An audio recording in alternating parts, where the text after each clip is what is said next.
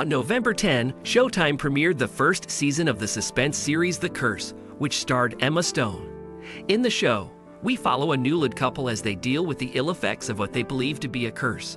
The audience is captivated the whole time by the growing suspense as the plot unfolds. Fans of Whitney and Asher are waiting impatiently for word on when Curse will return for a second season.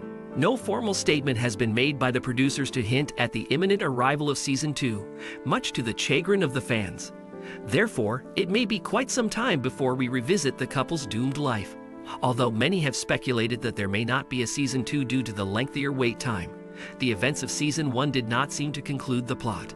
Season 2 will likely pick off just where Season 1 left off in terms of plot, and Whitney and Asher's show will likely return for a second season if the program is renewed. The narrative of The Curse revolves on the lives of Whitney and Asher, a newlywed couple who are attempting to have a family while also running and co-starring in their home repair program, Plopentherapy, on HGTV. As they begin to confront the spectral curse that the Siegel family has been cursed, things grow more intricate for them. Season 2 will pick up just where Season 1 left off in terms of plot, and the following season will likely see Whitney and Asher launch their program, Green Queen, for a second season if the series is renewed.